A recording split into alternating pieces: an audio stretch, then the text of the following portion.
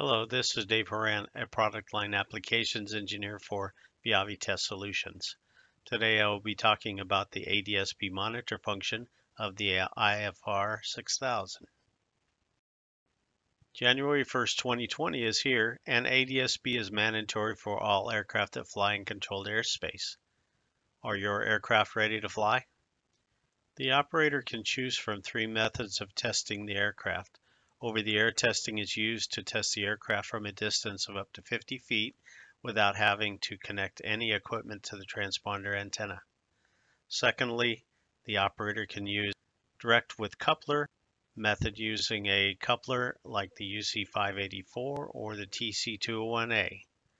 Thirdly, the operator can use a direct connection to the transponder, bypassing the aircraft antenna and/or the antenna feed line.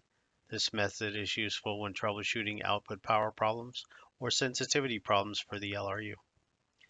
After the common setup items have been entered, the operator chooses the ADSB setup page by using the ADSB setup soft key.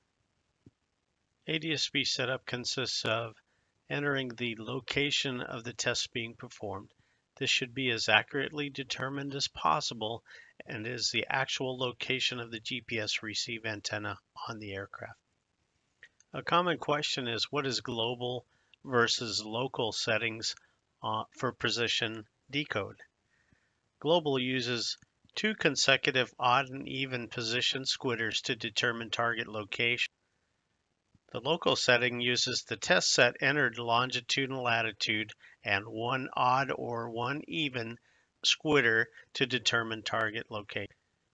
Why use the surveyed or known location for the lat long? Because you are testing the integrity, SIL, and NACP of your installed system. The aircraft's antenna should be directly over the known lat long location for a valid test. Using something other than a surveyed location for your testing could possibly introduce additional error into your error calculations. Enter the test altitude that you intend to use. If you are not using an air data test set, just simply put in the field elevation. DF17 versus DF18. Most generally, the testing you will be performing is transponder based, so this should be selected as DF17.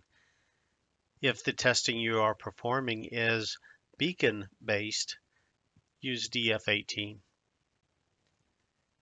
The GICB setting should be set for DF20. From the opening menu, pressing the transponder key brings up the ADSB GICB test menu. Pressing the Run Test soft key will place the IFR6000 in the ADSB monitor mode. As the IFR6000 monitors the squitters, the menu items that are available will be filled in.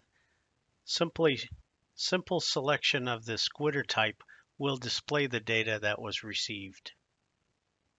While running, you will see the IFR6000 interrogate the aircraft, as indicated by the blue LED flashing. The responses to the interrogations will be the green LED flashing. This is an attempt of the IFR6000 to obtain the Mode S address from the aircraft being tested. The aircraft must be in the airborne condition to respond. After the airborne squitters have been collected, then switch the aircraft air-ground switch to the surface for the remaining part of the test. Selecting any of the registers that are available will display the data collected from the aircraft. To select a register, use the up or down arrow to highlight the register of interest. Press the BDS soft key and the data will be displayed for that register.